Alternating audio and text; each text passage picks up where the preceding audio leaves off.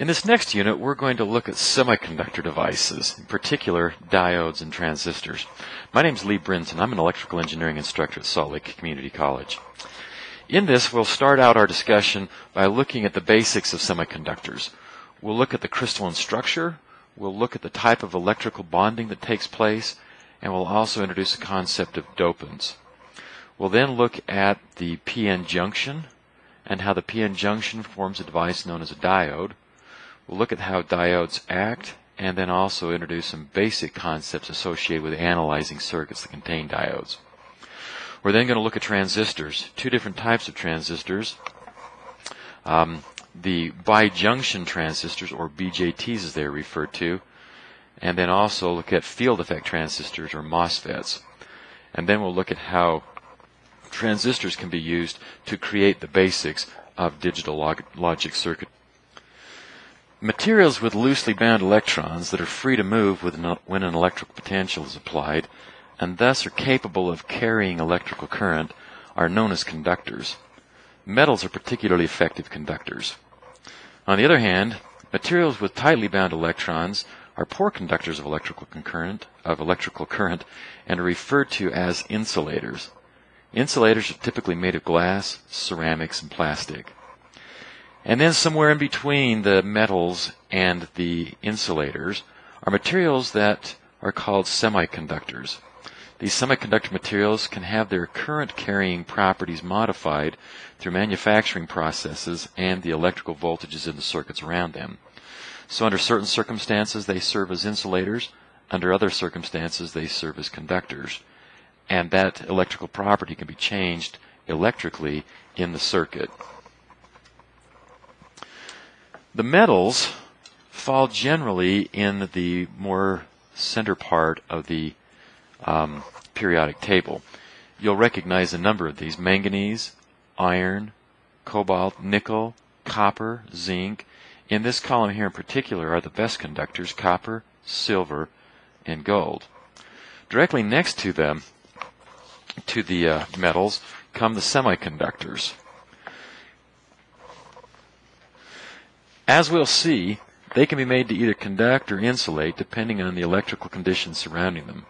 Notice that carbon, silicon, and germanium all lie in the same column where they have 4 valence electrons.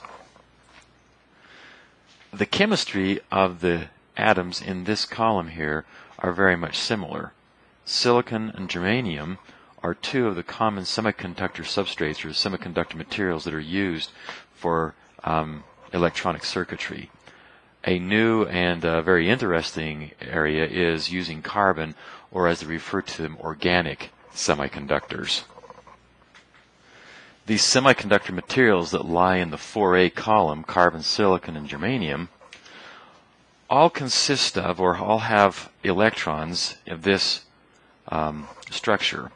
The s orbital is completely full, and then the next orbitals, the p orbitals, the next orbitals to fill the p orbitals have 2 electrons that would typically fall in the atomic orbitals.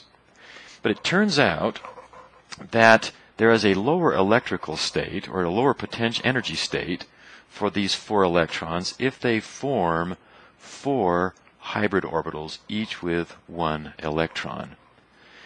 These are called molecular orbitals, and these 4 molecular orbitals, consisting of 2 s electrons and 2 p electrons, lie along the axes of a tetrahedron.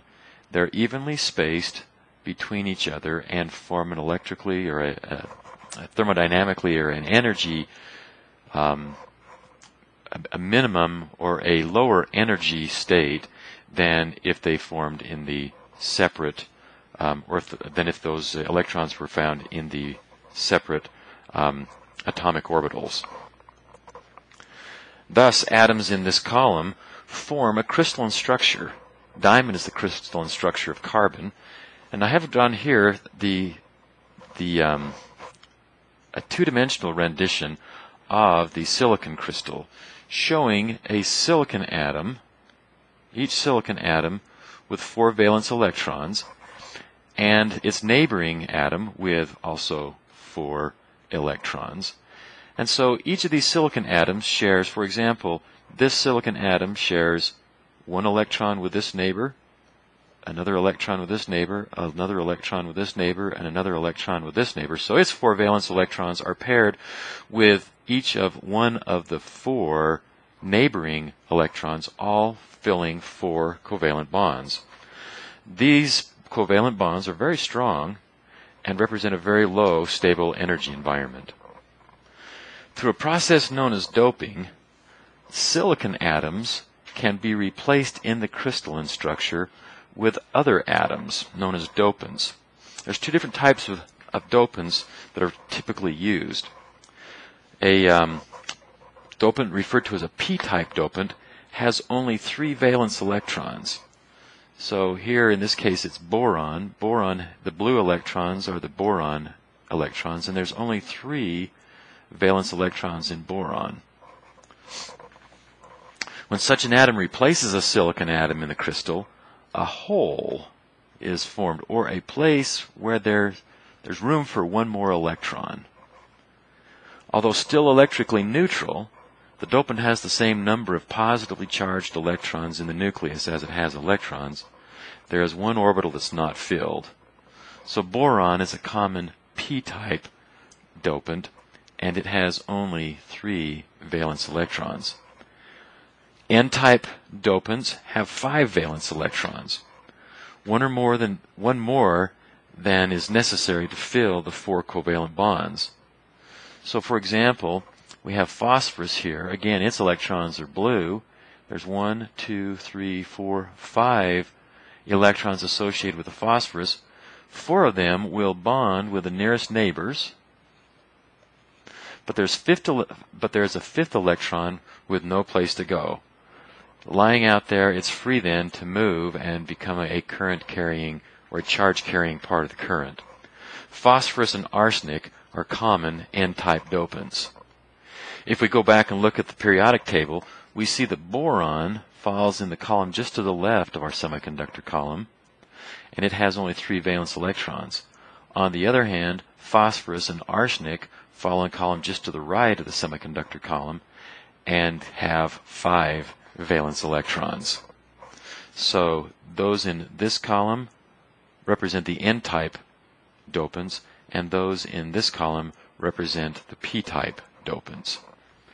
The manufacturing process of making semiconductor devices such as transistors and diodes then is to create areas within the semiconductor, within the silicon substrate, that have either p-type dopants replacing silicon atoms, thus creating an area of N-type semiconductor that has extra electrons, or replacing silicon atoms in the semiconductor crystal with p-type dopants such as boron that have only 3 valence electrons, thus leaving a hole. Thus this process consists of creating areas that have an abundance of holes, or places where there's room for one more electron, and areas in the semiconductor that has a surplus of electrons, one electrical one. So we're going to refer to those areas and designate those areas with extra electrons as having extra negative charge, but keep in mind that at this point it's still electrically neutral. There isn't necessarily a charge separation or a voltage at this point. We'll get into what happens in the manufacturing process at this interface in the next video.